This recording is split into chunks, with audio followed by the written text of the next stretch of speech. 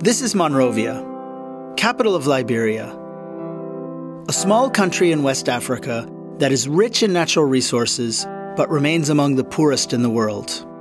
A decade after a lengthy civil war, and just months after a tragic epidemic of the Ebola virus, Liberia is on the way back. When we started off, Liberia had a broken country, a shattered economy. Our Vision 2030 is to ensure that we have structural transformation from a long history of monopolistic practices to ensure that our vast natural resources are used for a better life for all the Liberian people. Foreign aid has been essential to getting Liberia on track.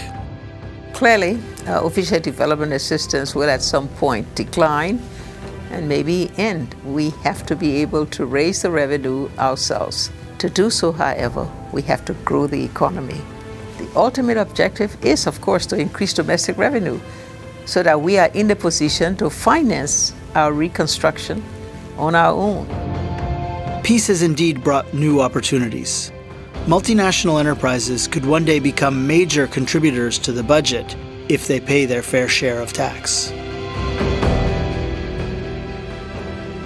A key principle of the LRA is to administer the law fairly and transparently. We want to work collaboratively with the multinationals, but at the same time, we want and we expect them to pay their own fair share of lawful revenues to the people of Liberia. To help make sure that happens, Liberia has a new ally, Tax Inspectors Without Borders. Launched in 2015 by the Organization for Economic Cooperation and Development and the United Nations Development Program, Tax Inspectors Without Borders sends experienced auditors to developing countries. They work side by side with local officials on complex audits of multinational enterprises. The objective? Raise critically needed revenues for government services like schools, hospitals, and the police. 8 pilot projects have raised more than $260 million. 14 projects are underway, often in partnership with regional tax bodies like the Africa Tax Administration Forum and the Inter-American Center for Tax Administrations. More will launch during 2017. 100 projects are planned by 2020. It's a hands-on approach to effectively respond to the needs of developing countries, transfer knowledge and skills, and help create a culture where everyone pays taxes and businesses know what to expect from tax administrations. Tax Inspectors Without Borders is really all about matching developing countries' demands for assistance in auditing multinational enterprises with highly competent tax audit experts who are willing to help. We are facilitating practical assistance. We're using a learning by doing approach. We have our experts working on real audit cases. Our intention is not to substitute local audit staff. Rather, it's about having the experts work alongside them, transferring the knowledge and experiences to better improve domestic resource mobilization in developing ranges. 1 or 2 years ago, our audit program was, I would say, randomly done.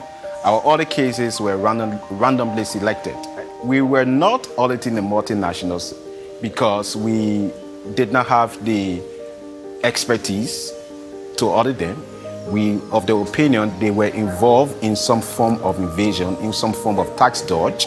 The tax inspector of border brings on board the experience in how first to identify complex tax issues with these multinationals and how to treat them. Colin Clavey is a former tax official from the United Kingdom. He first visited Liberia as a tax inspector without borders in 2016. I visit the tax administration for 1 or 2 weeks at a time, and we're actually looking at real cases. We discuss the sort of information that we need to ask and the best ways in which we get that information.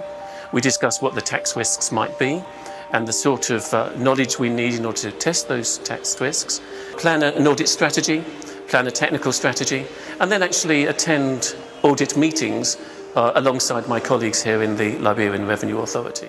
What they are doing now is transferring skills. They are not just doing it.